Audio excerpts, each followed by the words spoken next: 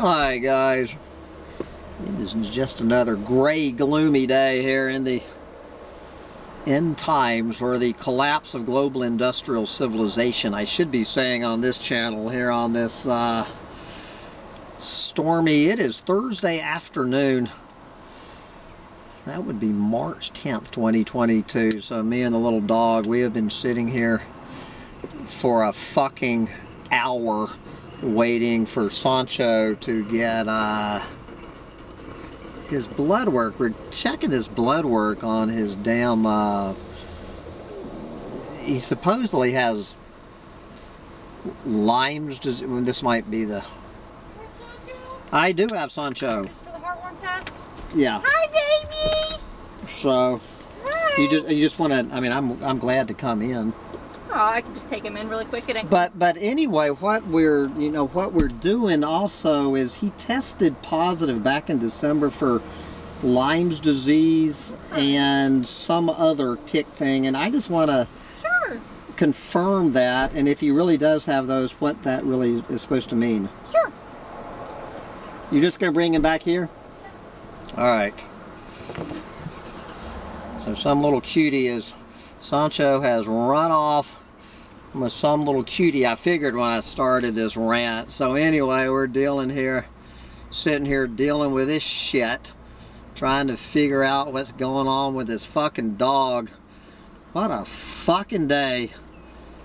So I got awakened in the middle of the night in my own bed last night with rain pouring over my head, and the little dog and I fled out to my camper, and good Lord, what a fucking mess.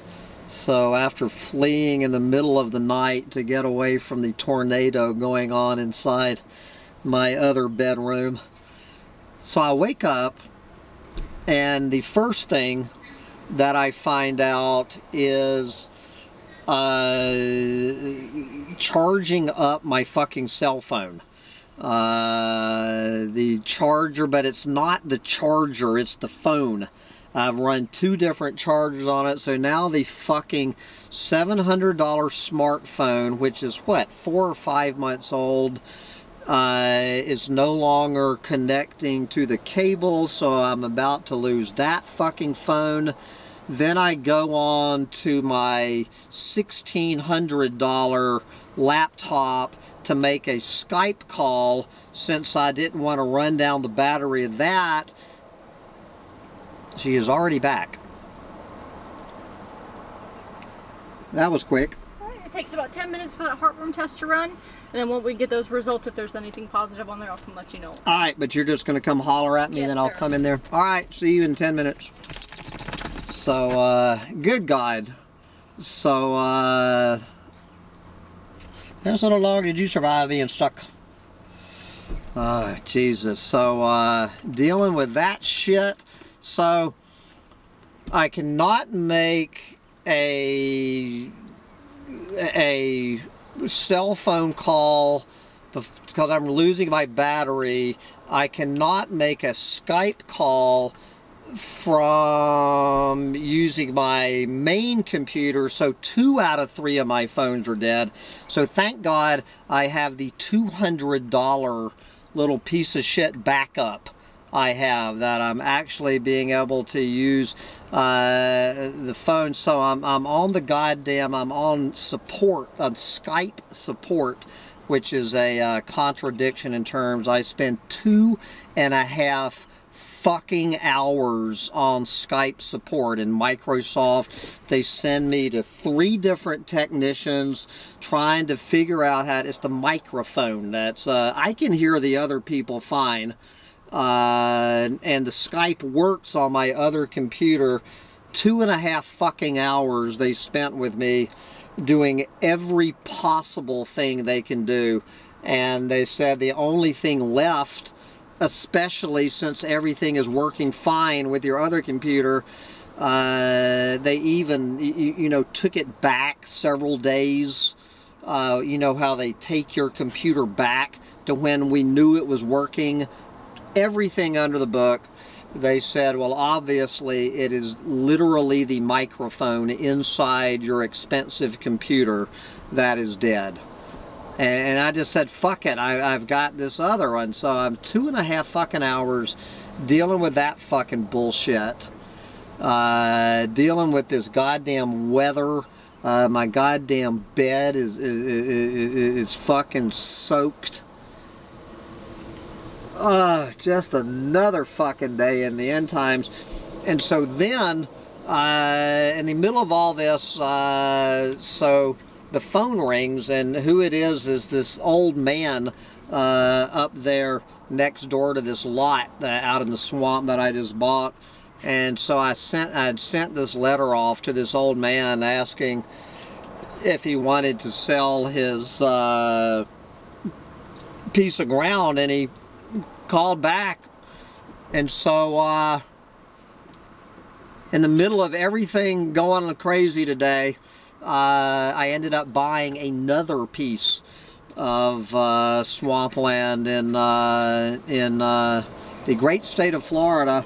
So now I own 2 acres. It's actually not in the swamp. I'm thrilled to say, for the first time in my life, I have bought a piece of ground not on a floodplain. So assuming it all goes through and he acts like there's no reason it shouldn't, I am owning, I now have 2 lots here in the oasis of freedom. So I actually own more than 3 times as much land as I just sold, that I've bought back for 2/3 of the price I sold my swampland for. Anyway, been a crazy fucking day, just trying to figure out all of this shit. And there